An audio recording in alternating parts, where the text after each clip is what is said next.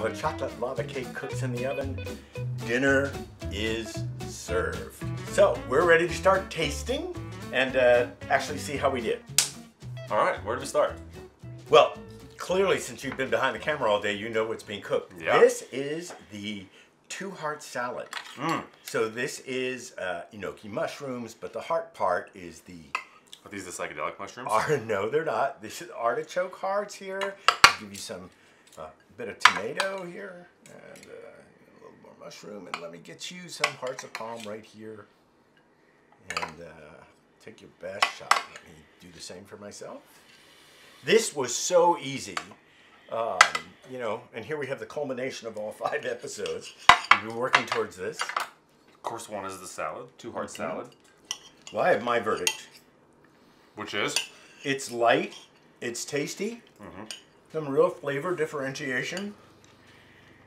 The hearts of palm texture against the artichoke texture. And of course I've got to taste this tomato. I know you're not a big fan of tomatoes, are you? Off and on. Is it good? More than anything, this tastes super healthy. It does. I've learned from watching Hell's Kitchen, the way to look good on camera eating is you take very small bites. Oh, So, well, I guess I didn't learn that lesson. And your verdict is? very good. Okay. On to the next. So here we have bacon wrapped maple balsamic glazed Cornish skin. Game hens. Pretending I'm carving a turkey, and I'll just cut into here right here and try not to make too much of a mess here. The bacon is crispy, like you wanted. Yes, that's with turning the oven up at the end for 10 minutes. Makes it crispy. Oh my gosh, that looks really good. That's really good.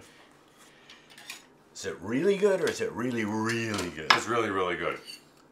That glaze is amazing. The bacon is amazing. The game hen is cooked beautifully. It's moist. Oh my gosh. It's good. Can you taste the grapefruit and the Oh, hint of citrus that's in the meat? I forgot about that. Coming from the inside, yeah, it's the grapefruit Very that we subtle. used. Yeah. Here's our vegetable accompaniment. These are roasted baby rosemary potatoes. Definitely worth the effort to use the fresh rosemary. Rosemary. Oh yeah, that's the other thing. I could taste the thyme in there. I didn't even mention that. They're nice and crisp on the outside, nice and tender on the inside. They're not overcooked. So be careful in your time. Stay with the time that's indicated down below. I wanted the spinach to be pretty simple. So there's, it was steamed with lemon in the water, and then just a little bit of salt. Now the trick is how do you eat this gracefully. What do you think about the blend of the flavors? Very complementary. They go together. Very strong. They fit great. Excellent. They are. A little bit of sweet with the Cornish game hen, then savory with your blue cheese and your rosemary. You know what else, other than the bacon? It all feels really healthy. It's all fresh. The herbs are fresh. Okay, so the game hens were frozen. But everything else, very fresh and very healthy. So not only is this a romantic dinner, and Andrew has just taught you how to look really good while you're eating your romantic dinner. Small bites. Small bites. But it's a healthy dinner. There you have it. Time for dessert. I hope it comes out.